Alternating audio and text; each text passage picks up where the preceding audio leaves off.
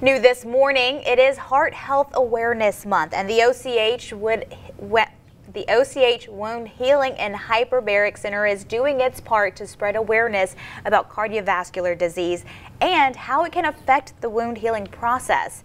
Cardiovascular disease can take on many forms, and they can cause blockages that stop the flow of blood, which will affect the delivery of oxygen and nutrients needed for proper wound healing.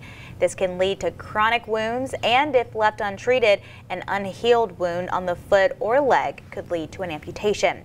But there are ways you can live a heart-healthy life. This includes eating healthy, being active, and getting screened.